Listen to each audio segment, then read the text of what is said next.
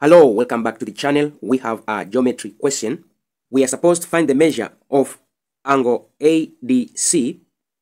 They have given to us triangle ABD with extended straight line BDC.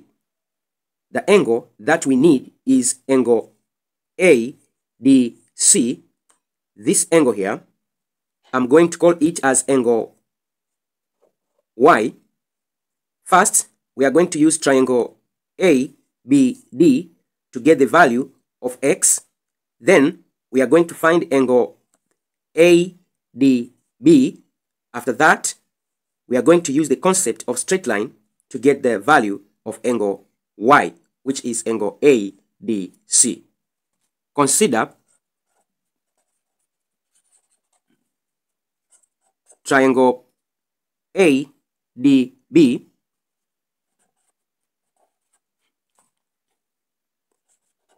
sum of interior angle is equal to 180 degree. That is 3x plus 2x plus 30. This is equal to 180 degree. 3x plus 2x, we got 5x plus 30. This is equal to 180 degree. I'll take 30 to the right hand side. That is 5x is equal to 180, take away 30. 5x is equal to 180, take away 30. We got 150 degree. I'm going to divide by 5 both sides. I'll divide by 5. I'll divide by 5. By 5, 1. By 5, 1. By 5, it's 1. By 5 to 150, we got 30.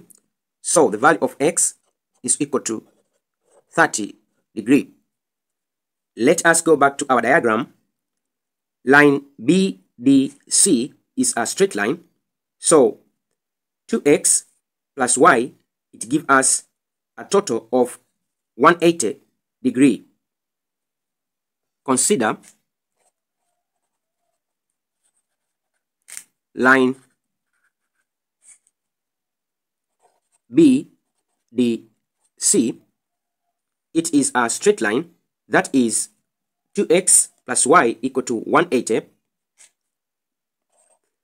2x plus y, this gives us 180 degree. But we get the value of x equal to 30.